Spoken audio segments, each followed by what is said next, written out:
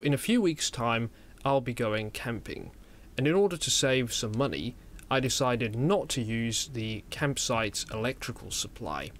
But that gives me a little problem, because I'm going to need some power to charge my phone, maybe a laptop or this camera, or some other small devices. So I need a way to generate that power, which is why I'm going to build a portable solar power setup. At this point, you might be thinking, surely the setup you're about to build is not going to be cheaper than simply paying for electricity on the campsite. Now, that's true, because this is going to cost about €100, whereas paying for electrical service at the campsite is about 30. However, this setup can of course be used multiple times, and it can also be used in a variety of other situations, so long term, this is going to be a better investment. Or at least that's what I tell myself. Now, of course, the first thing we're going to need for a solar power system is a solar panel. So this right here is a solar panel that I've purchased. It's a small 30-watt solar panel. It's nothing special. This is the kind of solar panel people sometimes put on their boat or their motorhome or something like that. So perhaps you were thinking, why didn't you get a foldable solar panel for it to be even more portable, right? Well, the reality of it is, I don't think a foldable solar panel is all that useful at this kind of scale. Because the thing is, this panel is already quite small as it is, right? This can fit in the back of any vehicle. It could even fit into a large suitcase, and it doesn't take up that much space because, of course, it's very thin. So, for a solar panel this big, to me it doesn't really make a lot of sense to buy it in a foldable version, because then it would be way more expensive, and it doesn't make it that much more portable because it's small anyway. So, right now what we need to do to make this usable is we need to attach some kind of stand or some kind of foldable mechanism to this so that you can put it up in a field easily. And also, we need to attach some wires so that we can connect it to our battery system later on.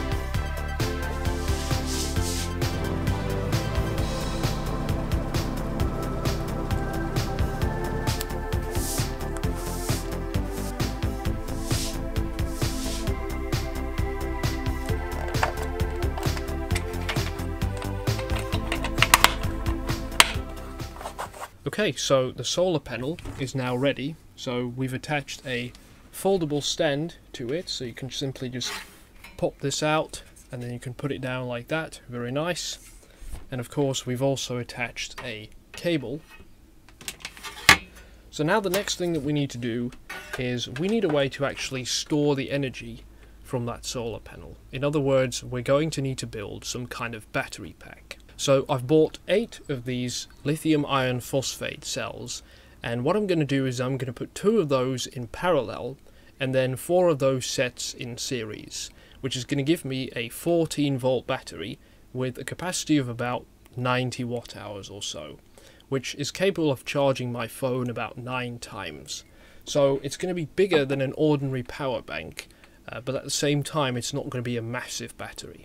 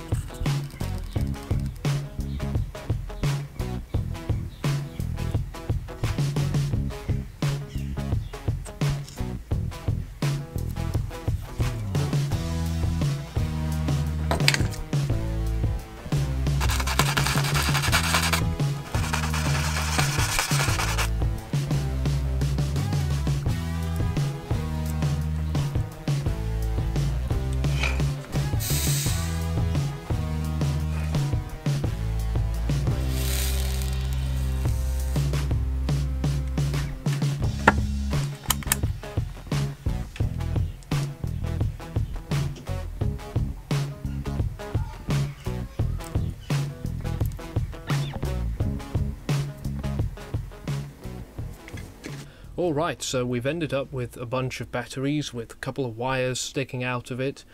Now obviously we can't use it like this. It needs to go inside a proper case to protect it from the elements. So therefore I've bought this nice little box that everything can fit into. And we're not just going to put the batteries in here, we're also going to put in some electronics. So here's a wiring diagram that shows everything that we're going to put inside the box along with the batteries. First of all, we have a power switch that allows you to turn the thing on or off. We have a voltmeter that is going to show what the voltage of the battery is. It gives you kind of an indication of how full the battery is, right? Then we've also got a DC converter that is going to turn the 14 volts from our battery into 5 volts, and it's going to send that to a couple of USB ports so that you can plug your phone or some other mobile device into it for charging. And finally, we've also got an Arduino and a relay module. Those are for disconnecting the solar panel once the battery is fully charged. So what's going to happen is this Arduino is monitoring the battery's voltage through the sense wire over here. And once that voltage reaches a certain level, in other words when the battery is fully charged, the Arduino is going to turn this relay off and it's going to disconnect the solar panel from the battery. So that prevents the battery from overcharging. So I'm going to put this diagram on my website so you can have a close look at it yourself, along with a couple of recommendations for some things you might want to change about this if you want to build this yourself. So now without further ado, let's get started making this.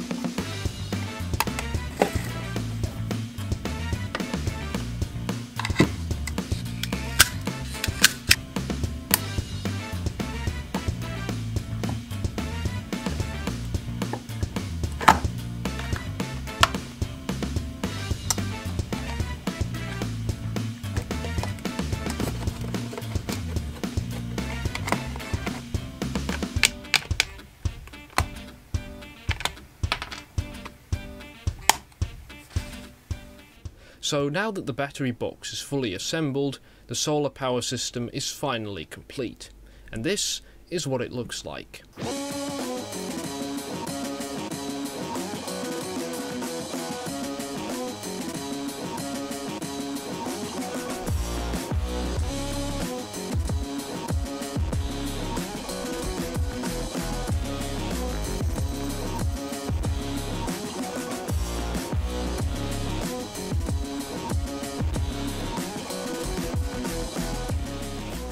Now, I have to say I'm quite pleased with the result here because we've got a small solar panel that you can deploy very quickly, in a couple of seconds really.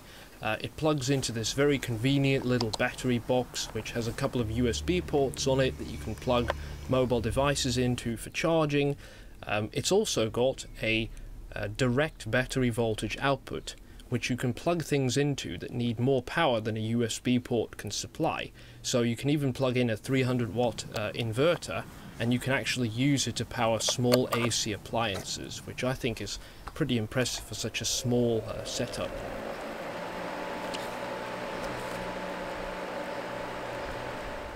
But that doesn't mean this thing is perfect. There is a lot of things about this that could be improved.